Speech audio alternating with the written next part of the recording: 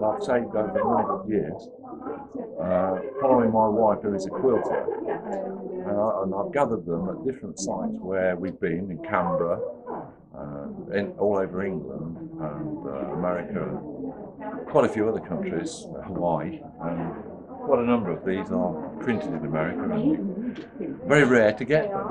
And so I've collected quite a few, the ones I enjoy doing, and I've had a go. This is my first attempt at the quilt, and it's not brilliant, but I enjoy doing it. It's satisfying.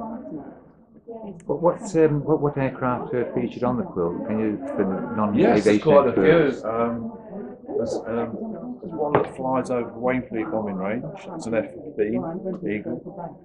There's a Concorde. You can't see it at the moment, but it's around. There's a Dakota. There's a Flying Fortress.